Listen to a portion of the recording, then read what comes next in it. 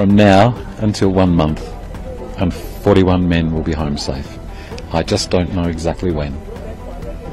So, but you are saying before Christmas, it means you are thinking that it could be 1 month to rescue them? No, I'm meaning that we should not rush. I'm meaning that you should just consider the most important thing, and that is that the men come home safe. That's all I'm meaning. And that I'm confident that they'll be home in time for Christmas.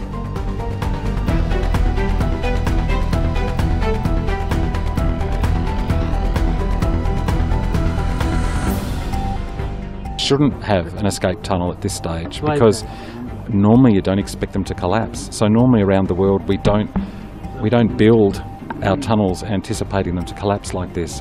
What we do is we put escape tunnels in at the end, so that if there's an incident, then the users can escape. And my understanding is the final design has that, but when we're constructing, we normally don't do that.